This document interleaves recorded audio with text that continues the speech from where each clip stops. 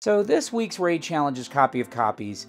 The big key with this is that you can't put any of the buffs, the atraks buffs, in the airlocks to shoot them out. So it's going to require a little bit of coordination, but if you're good at one phasing atraks, you should have no problem with this challenge. And again, if this video provides value to you, consider liking the video and subscribing to the channel. That really helps me out. So first off, if you're not familiar with atraks, I have a video where you can kind of look through the encounter and details, which I will not go over in this video.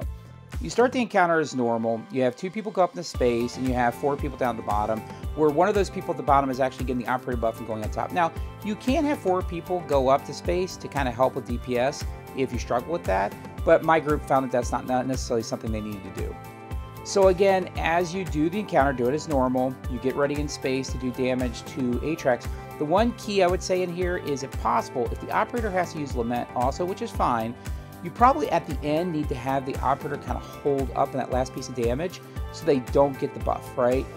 They'll sacrifice a little bit of damage, but you're going to find that it's going to save you a lot of problems later. Now, I will tell you, if you do happen to have the operator get the buff on him, there's a couple options you have there. You can actually obviously trade things up. It gets tricky because usually the scanner at that point is sending a scanner down, so just doing that in the amount of time is going to be tricky. However, it is doable.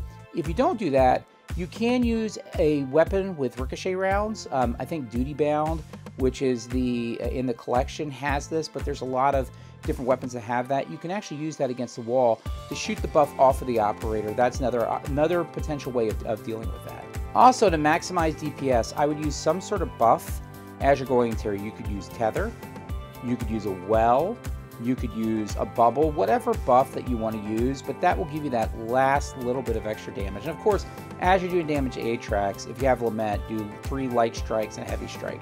That's obviously the most optimal way to do damage. So then, as the encounter progresses, instead of sending your operator around the room and looking for a place to vent things out, you're going to have the operator primarily stand probably near the elevators or somewhere near that area. Basically pick an area where everyone's going to sit.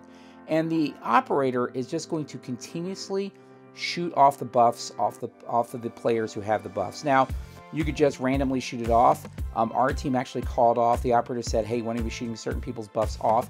Just make sure you actually pick them up. Don't let them like fall down below. Try to stay in an area where they're not going to roll around, and definitely try not to kick them around. So then the encounter progresses as it normally does. You basically have it in the space area.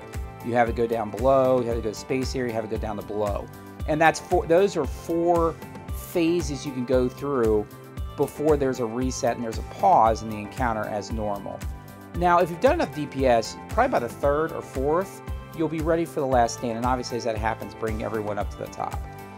If for some reason you do just not enough damage, you don't necessarily have to wipe to finish this. One possibility you could do is just continue to trade the buffs. And if it's only a little amount of damage, you can potentially then go do that last phase with everyone up there, because remember, even as he fades out, you can do additional damage to him. So I would just go ahead and do that. Again, you're just going to need to continuously shoot those buffs off. But for most teams, if you're good at doing atraks, you should be able to do it in that phase.